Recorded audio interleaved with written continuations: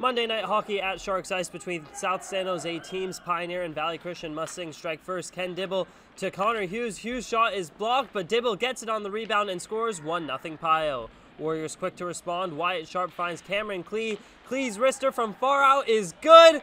Valley ties it up at 1. Tied at 2 to open the third period. Hughes brings it up and takes a shot. It's blocked. Hughes maintains control, brings it around, and sneaks it in. Connor puts the Mustangs ahead 3-2.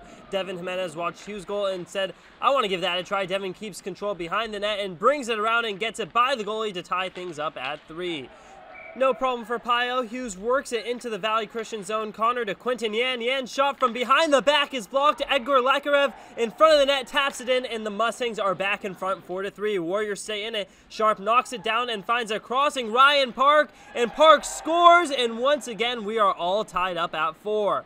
For the first time in this one, Valley takes the lead. Ryan's brother, Brendan Park, with a pass to Jimenez. Devin fakes out the goalie with a beautiful stick work combination, and oh my, what a goal. 5-4 Warriors. Devin's not done there. He wants the Hattie. Jimenez takes it into the Pioneer zone and has room to skate. Gets by one defender, and then the goalie. Oh my, Devin Jimenez with the hat trick as Valley Christian comes from behind to beat Pioneer. The Warriors put 7 on the board for the win. And of course, Devin Jimenez is our Sharks Ice Player of the Game with 3 goals.